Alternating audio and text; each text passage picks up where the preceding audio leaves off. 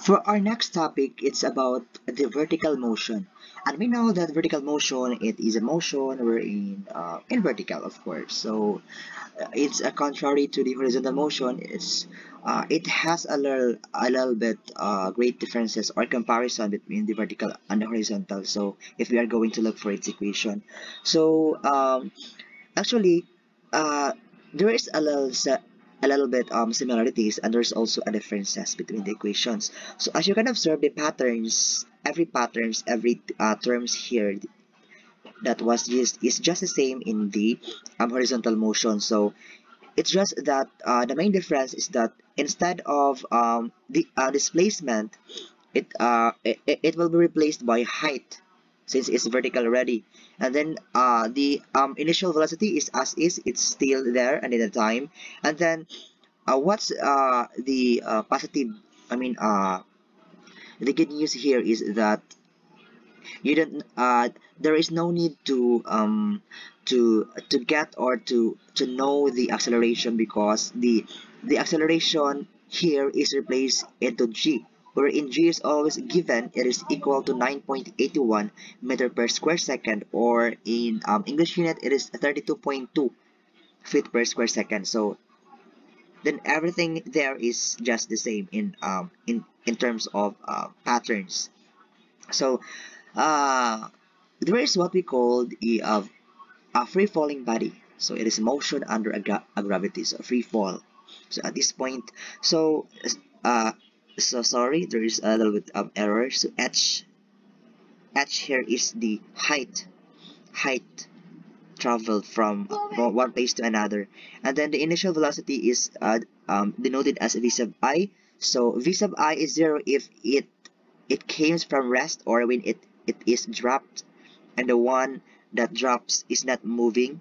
Thus, this must also be the case for free fall. So our final velocity is designated as v sub f also, and then our g here is the acceleration due to gravity, which is 9.81 meter per square second. Okay, so for our next problem, for our first example, we have here a problem, and then it's stated here that um, a skydiver jumps out of a helicopter and free falls for 3 seconds before opening the parachute. What is the skydiver's downward velocity? And then and how far below the helicopter is the skydiver when the parachute opens? So at this point, first let's going to identify what would be the given. So based on the problem, we have free falls. So of course, our initial velocity will be equal to 0. And then a time 3 seconds. Then for to solve for A, we're going to what is the driver's downward velocity? Answer must be in 29.43. So okay, let's check that later.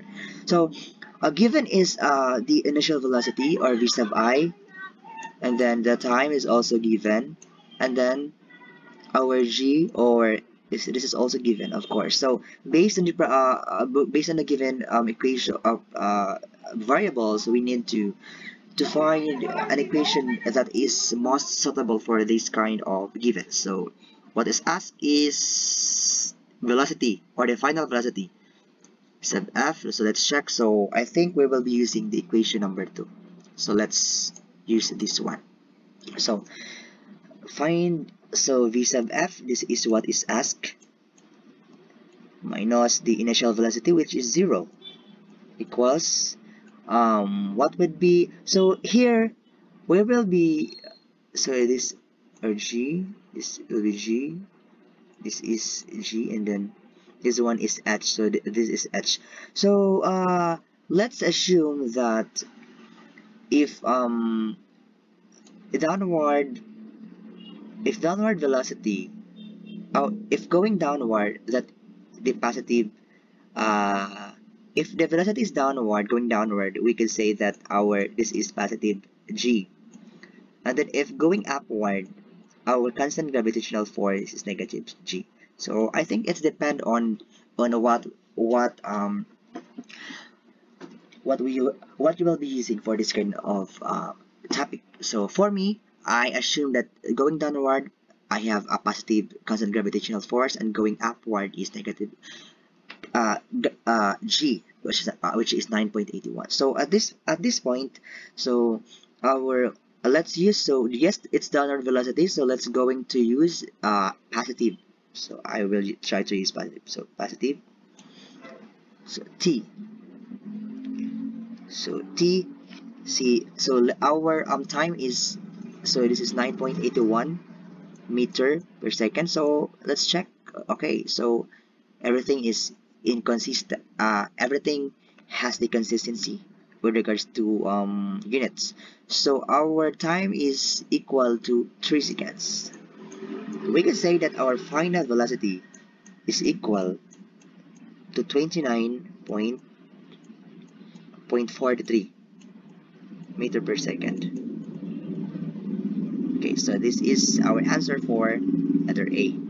Now, in letter B, the question is, how far below the helicopter is the skydriver when the parachute opens? So at this point, our let's going to find the height. So how far, it means the height in which the driver opens the parachute. So let's be going to use the height, the first equation, in which this is equal to this. This is our height. Height s is the height. So height is what is asked, and then initial velocity is still 0 since yes. So let's going to use positive to get. So g. So I think you must use this reference based on the professors that I had encountered. They use always this kind of reference, but it depends on yours. So one half constant gravitational force is 9.81. Our time is 3 seconds square. So our height is equals to 44 point, so using your calculator, 44.15. Unit is in meter. So this is our answer for our equation number, for our problem number 1. So for our next problem, it states that a ball is thrown vertically upward from the ground, and a student gazing out the window sees it moving upward past him at 5 meters per second. The window is 10 meters above the ground. How high does the ball go above the ground? So first, let us going to draw the. So what does the problem looks like? So let's draw this one. So sorry, I'm not that good in drawing. So if we have, assuming that we have so here is the window. So stated there that the window is 10 meters. If here is the students, so the ball is thrown vertically upwards. So assuming that the ball is the ball is thrown vertically upward. So assuming that there is someone who throws the ball there. So we have a ball. Okay, so mas malaki pa yung ulo ng ball sa ulo ng tao. So here, okay. So 5 meters per second. So the velocity is 5 meters per second. Okay. So how high does the ball go above the ground? So so in a particular problem, sometimes there is a problem that is not used, or there are given in the problem in which not applicable in the equation, in which you are going to neglect this one. So for example here, so the 10 meters length or height of the window is not applicable. So just neglect this one. So since we are going to use, we are going to find the height of how high the ball go above the ground. So how high the ball go above the ground. So it means that we will be using some of the equations here that is suitable for the given. So I think the best one to use is, I think we will be using the third equation. So given is the velocity, and then our how high does the ball go above the ground. So based on the research, so I think if you are going to research the final velocity, if we have okay, in this kind of example, let me explain it. So for a particular, if say that we have a ball that is flowing, goes there, right? So if the ball meets the highest point, this is the highest point, the ball will automatically go down, right? But before it goes down, I think its velocity at this point, or at the highest point, is equal to 0. So since the problem talks about it talks here that how high, it means that what would be the highest point of the in which the ball go. So at this point, the highest point, so assuming that the ball goes like this, so this is the highest point. So this is the highest point, which let's say that this is h, and this is the highest point, and at this point the final velocity here is 0. As long as the problem says that how high, so it means that that is the highest height, or the highest point, or the highest length that the ball go. Oh, so when we say the highest point, that which we can say that the velocity at that point is automatic 0. So at this point we could say we will be using the third equation and then apply a direct substitution. So final velocity is 0, okay, minus initial velocity is given 5 meter per second. So we are in is a unit, so everything must be in meter also. Yes, meter. Okay, so what would be our sign for our constant gravitational force? So negative. It's because going upward. So that is our reference point a while ago. That if the constant if the velocity is going upward, we will be using negative for our g. This is negative 9.81 meter per square second, and then our time is, what would be the time? The time is not yet given.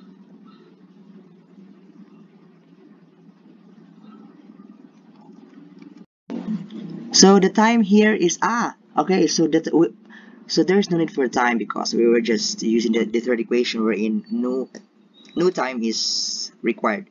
So at this point, so let me check this, rewrite this one. So negative 2 9.81 times the h. So this is our h. So if you're going to calculate our height, or the highest point of the ball go above the ground, is our answer is 1.27 meters. So this is our final answer.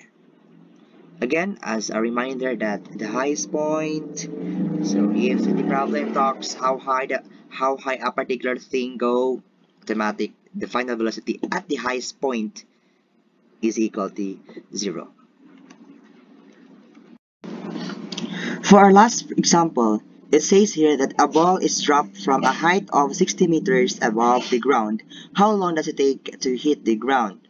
So if you're going to by inspection, we are finding it's let's check about the given. So we have the height of the ball wherein before it dropped is 60 meters above.